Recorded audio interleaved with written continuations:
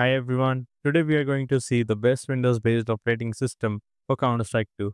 I spent 3 days to benchmark multiple OS including Windows 10, 11, custom OS builds like X-Lite, khorvie, Atlas, and many more. I ran the tests on 3 key performance factors: average FPS, 1% low FPS, and number of processors. Here's my system specification. It's a budget range PC, and these are the video settings I used to benchmark at 1440 by 1080, which is a middle ground for 4:3 and native resolution. To benchmark, I have used frequency CS just to based FPS benchmark map. Also, I did not change the single setting except these NVIDIA settings in all of these OS versions. Let's jump into the results now, starting with the average FPS.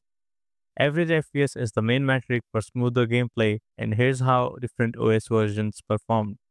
AtlasOS on Windows 10 topped the chart with an impressive 320 FPS.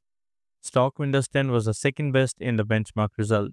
Stock Windows 11 had roughly 3% less average FPS, and the LTSC version has the lowest average at 303 FPS. So if you want the highest average FPS, AtlasOS on Windows 10 is the way. Before we jump into 1% low FPS benchmark, here's a quick word from Skinland. Skinland, a platform where you can buy or sell your CS2 skins easily. Prices are way cheaper than Steam Market, with a huge collection of skins available. With various deposit payment methods including crypto, as well as the fastest payouts in the market, Skinland got you all covered.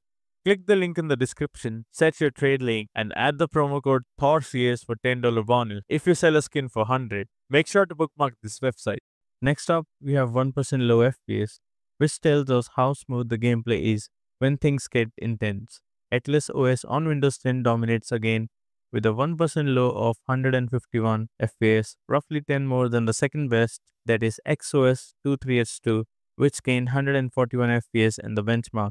Stock Windows 10 scored 10% less FPS in this scenario, while stock Windows 11 came in the last at 126 FPS, roughly 17% less FPS than the best.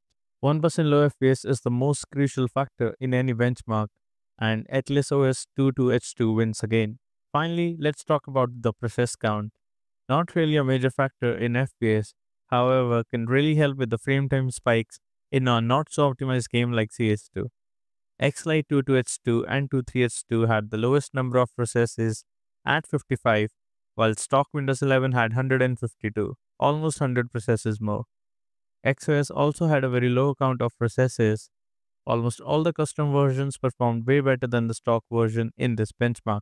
I've combined all these results into an overall best OS ranking using weighted score strategy. AtlasOS 22H2 takes the crown of the best OS on my PC for Counter-Strike 2.